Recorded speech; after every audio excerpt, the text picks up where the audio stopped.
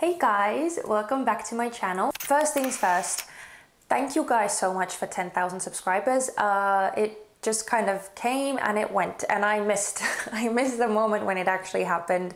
But I'm so incredibly happy that so many of you have decided to join my channel, that you want to support me and you want to watch my content. It means so incredibly much to me. So yeah, thank you from the bottom of my heart. I really appreciate it. Anyway, let's move on to what this video is actually about. Today we're going to be doing a makeup look, the look that you can see on my face. I'm going to try and do my best and recreate this stunning makeup look. This is by the makeup artist Merton Muaremi Makeup. I'm so sorry that I'm butchering the name, but I honestly have like that's the best I could do. I'm sorry. Anyway, he created this absolutely gorgeous makeup look. And this wasn't actually even my idea. This was sent to me by Rose. Some of you may remember her from like videos from the past, if you've been following my channel for a longer period of time. So she was actually the one who sent me this makeup look and said that, you know, this would look really great on you. Try and recreate this look. And that's what this video is all about. In all honesty, this is my second time doing this exact same look, because the first time I filmed it, well, let's just say that when I started editing it, I realized that there was no way that I could actually use the footage. So here I am, filming it again, and I have to say, I think this time I much prefer the look that turned out, so it's kind of a win-win. Yeah, that's it. I'm not going to blabber on any longer. If you want to see how I created this look, then just keep on watching. I'm first going to apply the eyeshadow primer potion by Urban Decay, because I need to prep my eyelids for those very strong colors. I also have the NYX Under Eye Dark Circle Concealer in the shade medium underneath my eyes as well. But I think we'll just jump straight into the eyeshadow palette. So I'm going to use the same shades that I did last time. I kind of worked out the system already, or kind of the dupes that I was going to use. The first one being the shade Pukey. I'm going to start off with that, and I'm going to start creating the outer rim. If you can see, the outer area is kind of that light warm brown, so I'm going to put that down first. And I'm of course again taking it fairly high up and kind of blowing it out as well, because on the model, if you can see, the eye is kind of elongated and like drawn out to create that kind of cat eye-ish effect. So I'm gonna do that as well. So that's why I'm dragging it out towards my brow. It's actually hidden, like if you look closely, you don't really see the lighter brown all too much. There's just a very faint little halo around the whole eye look. So the majority of the shades are that, well, obviously that turquoise in the middle that you can see, but also the darker brown and the black at the edges. So I'm going to start on the dark brown, naturally. And for that I'm going to take the shade Mocha, because it's again that warm toned brown that we're after. And I'm going to start building it up on the outer edges. And then I'm taking the previous brush and just lightly blending over. And then I'm going to start working on the inner corner. And then I'm going to connect these two parts. And at first I'm holding the brush very lightly, because I don't want to drag the skin. I don't want to create like streaks or these weird marks in the eyeshadow. So I'm being very light with the pressure. Okay, so the outer rim is pretty much done. So now I'm going to start working on the main part, which is that beautiful, stunning, vibrant turquoise. Well, okay, so the thing is, I'm not sure what this makeup artist used to actually create this look. I couldn't find any details of the eye look. I have no clue whether, like, he actually had a very vibrant, like a pigment, like a shimmery pigment shade, whether there's some kind of glitter used on top, although it doesn't really look like glitter all that much, or it could be Photoshop, like just photo enhancement, if you know what I mean. So I'm not sure what it is, but I'm going to try and recreate it as best as I can. Yeah, I'm going to use these two shades, Jada and Pool Party, because Pool Party just by itself is just too blue. So I need to use the shade Jada underneath to make it more of that turquoise tone. And also I'm going to apply some of the Urban Decay Heavy Metal Glitter Eyeliner in the shade Glam Rock on top, just the tiniest bit to create that very, very sparkly effect that you can see. First, as I said, I'm going to take the shade Jada. Beautiful, beautiful tone. Now, because I'm packing it on with my finger, it is, of course, going to fall on my cheeks a bit, which is fine. And I'm also kind of trying to blend it out a bit with the tip of my finger. And I'm going to go over top with the shade Jada. No, sorry, Pool Party. Ugh. Okay, and I'm also going to take the previous brush and start blending the edges a bit. Well, it's similar. It's not the same, but it's somewhat similar. So as you can see, the black eyeliner is traced all the way around the lash line. Then it's taken into the actual inner corner, into the tear duct as well. And then I do feel like there's a bit of like black eyeshadow on the outer V as well. You probably won't be able to see very well, but it does seem to be like darker on this area, so I am going to add a bit of black as well. The last time I didn't. It just looked a bit lighter than the actual image, so I'm going to add the black this time. But first I need to line the eye. So I'm going to use the Urban Decay 24/7 Glide On Eye Pencil in the shade Perversion. Now this is a waterproof one, so smudging it out, you need to be really quick. So I am going to use a bit of black as well to create that deeper part on the outer V area. It doesn't seem to me that the outer V is like super black.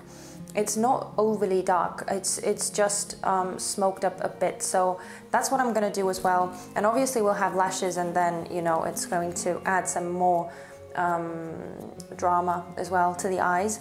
But yeah, I'm going to add a bit of the black, so I'm going to take the shade Abyss, the super, super black one from the palette. I have to be very careful with this one so that I wouldn't go overboard. I'm going to take a bit of the shade Mocha again and add that to the outer V. And I'm also just going over the inner corners a bit. So that's what we're left with at the moment. I'm going to finish up the eyes as much as I can. So I'm going to use the Heavy Metal Glitter Eyeliner, as I said, by Urban Decay in the shade Glam Rock. And last time I kind of went overboard, so this time I'm trying to be more cautious with it. I'm just putting a bit on the, can you even see?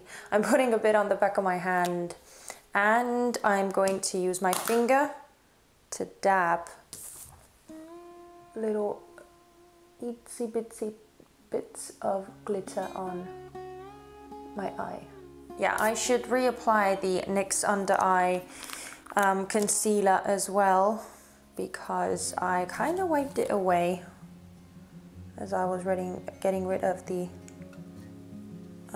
fallout. I don't really have the kind of lashes that the model is wearing, because, well, I don't actually even know which lashes she's wearing, but they are kind of long and almost like doe-eyed, like very fluffy, and also very flayed out, but they're not very thick. And I don't really have those. So I'm just gonna have to use what I have. And what I do have is the Doll Lash. This is like a trio in collaboration with Beauty Bay, or exclusively for Beauty Bay, I don't know. Anyway, so there's this trio of lashes by Doll Beauty, and I'm going to go with the first one, which is in the style Eva, or Ava, however you want to pronounce it. And I'm also going to, of course, coat my lashes first, and I'm using the Paradise Extatic Waterproof Mascara by L'Oreal as always. So let's do that quickly, and then we can move on to the face makeup. So the lashes are on, and I honestly have to say, I think it looks a lot more similar this time around. But now, when we start looking at the face makeup, honestly, I don't really, like, there's nothing too outstanding, like no elements are really heavily emphasized. She does have very glossy lips.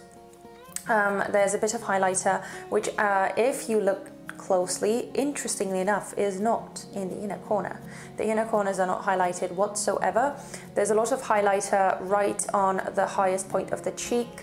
There's also some on the nose, on the tip of the nose, and then on the chin. So I'm going to highlight the same areas, like mostly she just looks very like fresh, very dewy, and there's a lot of blush, which I don't normally ever wear. If you've been following my channel, you know I don't really wear blush ever, but we're gonna have to do it for this one. I'm gonna start with a foundation, like I normally do, with a foundation mix. So I'm going to mix together the NARS Natural Radiant Longwear Foundation in the shade Deauville and the L'Oreal Infallible 24-Hour Fresh Wear in the shade Vanilla. Time for some concealer. Now, I think that the model is not wearing a very light concealer. The face and the under eye area look kind of the same color, which is very good for me because I prefer that kind of look anyway. So I'm very happy with that. I'm going to just use my regular Tarte Shape Tape in the shade 22N Light Neutral, because this is the most high coverage thing that I have.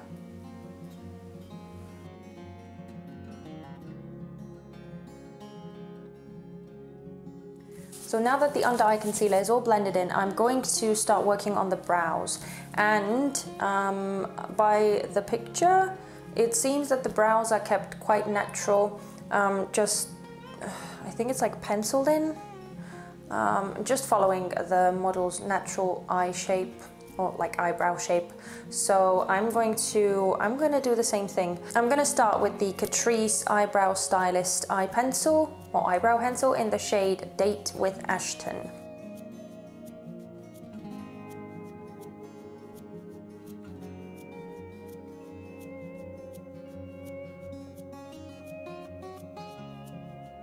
The brows are done. I think I'm just going to leave them like this. And now I'm going to set underneath my eyes.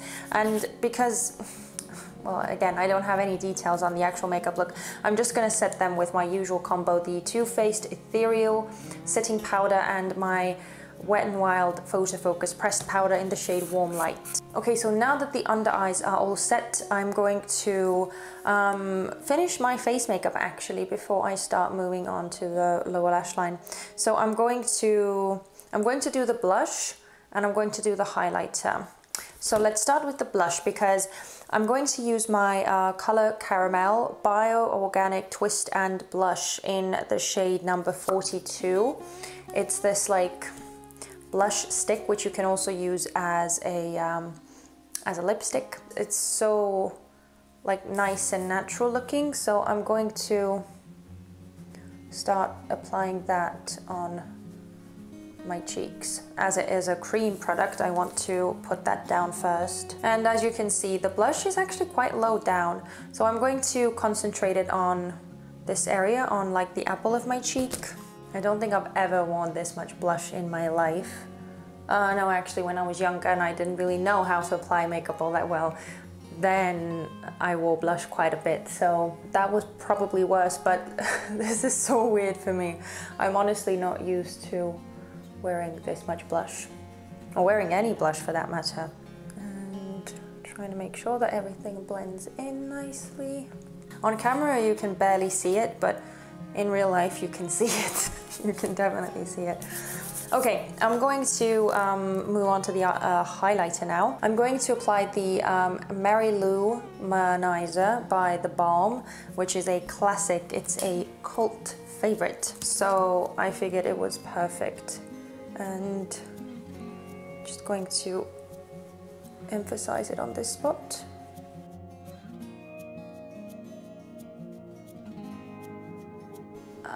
I kind of feel like the whole nose is highlighted, but I don't want to do that because that will make my nose really long. So I'm just going to keep it over here and also the tiniest bit on the tip of the nose. Again, pushing it into the skin so that everything blends in nicely. And I am going to add a bit of bronzer. I'm going to add a bit of bronzer as well. So I'm going to use my Butter Bronzer by Physicians Formula in the shade Deep Bronzer. But I'm going to add a very, very, very small amount because, as I said, it doesn't look like the model is wearing too much bronzer. Just on the outer perimeters and also around the nose, so that the highlighter wouldn't make it too big, you know? Okay. I'm gonna lay off the bronzer now. Oh, and of course, I mean, I'm sorry. I have to. I'm gonna use a bit of the Givenchy Healthy Glow powder as well in the shade number 2. It's just a must for me. So I'm going to add a bit of more life on my cheeks, but I'm literally just going to keep it in this area. Now that lower lash line is absolutely terrifying because this black eyeliner, it was already very difficult to do on the top lash, but I could cover it up with some falsies. When it comes to the lower lash line, it doesn't even seem that the model is wearing any lower lash line mascara, so there's nothing to hide behind. It's very, very clear, very obvious. So I'm gonna do the whole what am I trying to say? Eyeshadow. I'm gonna do the whole eyeshadow thing first. So again, starting with the shade Pukey, then going over top with the shade Mocha, and then going over top in the center part with Jada and Pool Party, and then adding a bit of that glittery liner as well. Again, just the tiniest bit so that it wouldn't be too much, you know? And then we're gonna top it off with the black liner, so wish me luck. Okay, my eyes are about to fall out of my head, so I want to finish this makeup look super, super quickly. So I'm going to do the lips because that's all that's left to do. As you can see, the lips are super glossy, kind of nude looking.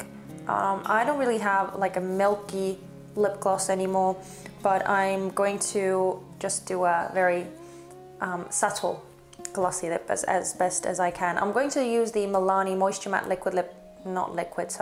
Moisture Matte Lipstick in the shade Innocence, and I'm going to go over top with the Fenty Beauty Gloss Bomb in the shade Fussy. So that was my attempt creating or recreating, I should say, the beautiful, beautiful makeup look by, let me try and pronounce the name as Merton Muaremi Makeup. I'm so sorry that I'm absolutely butchering the name, but yeah, this was how it turned out on me. Anyway, I hope you guys enjoyed this. Let me know how you think I did, and you know, be honest. Don't be too harsh because obviously I have no clue what the actual products were that the makeup artist used, so I just used what I had at my disposal. But anyway, let me know, and also let me know what you would like to see in like my future videos. Tell me what you want to see, and I'll do my best to oblige.